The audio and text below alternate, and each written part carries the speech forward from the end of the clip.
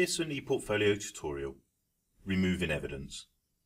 This video will guide you through the process and explain how to remove a piece of evidence assigned to a learner through ePortfolio as the Centre Administrator.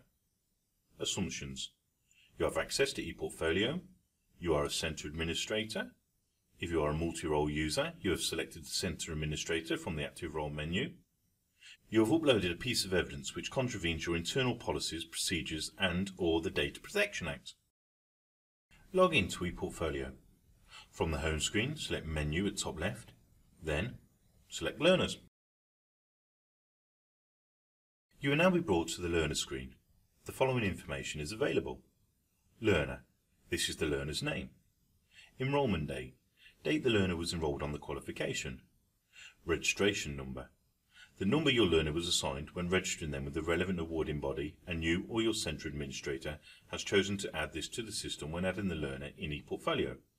It's an optional field you can use to help identify your learners. Qualification. Title of the qualification. Assessor. Name of the assigned assessor. Achieved. Progress bar showing what the learner has achieved. You are able to narrow the search down by using the search feature at top right. Locate the learner and the qualification that the associated piece of evidence attachment relates to and click on the learner's name. From the learner's summary page, click View Learner's Assessment at top right. You are brought to the learner's assessment screen. The following information will be displayed. Title. Title given to the piece of evidence.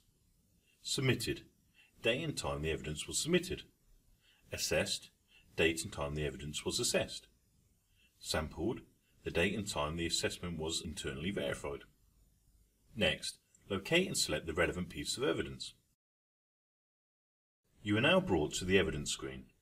This screen gives a breakdown of the evidence which has previously been uploaded. You are able to see the assessment decisions, learner comments, internal verifiers feedback, as well as any evidence or attachments. Locate the attachment you wish to remove and click on the red cross. Then, click Yes to confirm you wish to remove the attachment. Once the screen has refreshed, you will notice the attachment is no longer visible.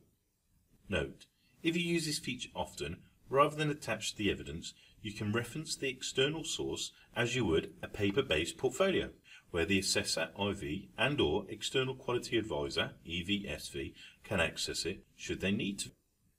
This way, you don't need to have any concerns as to whether this breaches your internal policies and/or procedures, or at worst, the Data Protection Act.